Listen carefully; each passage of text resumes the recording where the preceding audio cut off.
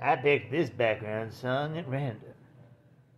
It's Comics and Shots. Today's subject: Booster Gold and Triumph. Why one is better than the other? The answer is Booster Gold, of course.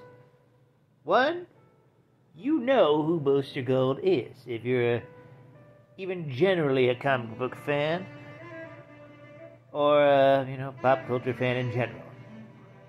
Triumph, you probably don't know who Triumph is.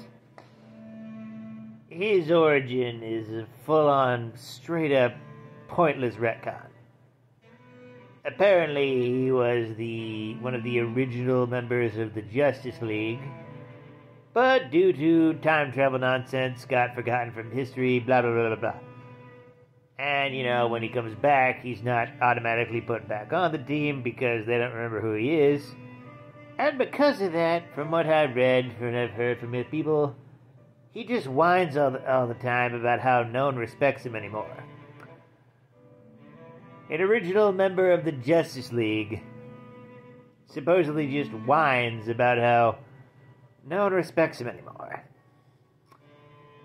It doesn't work. It did not work. There's a reason you don't know this character exists. There's a reason the character wasn't adapted. It's because he's a total whiner.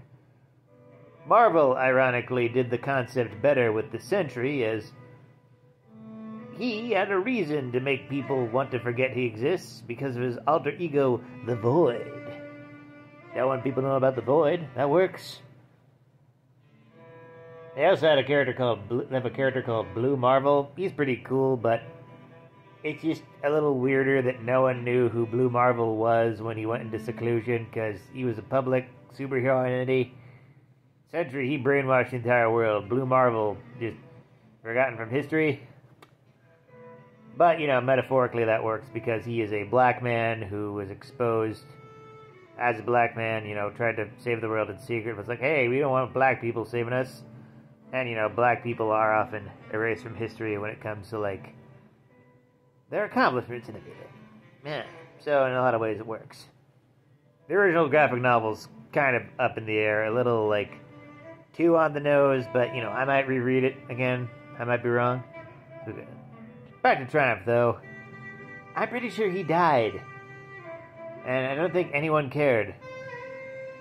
I don't think I cared because I easily just went from that character to, Sentry and Blue Marvel, who are generally more likable and more interesting characters. Triumph, though, he just, a footnote of the 90s, and, Chris Priest worked on him quite a bit, but not enough to make him a mainstay. Yeah. Some things work, some things don't. That's his life.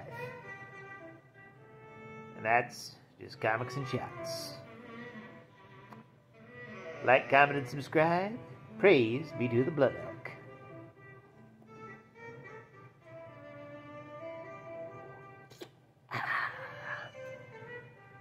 Feel the power, Nintendo power.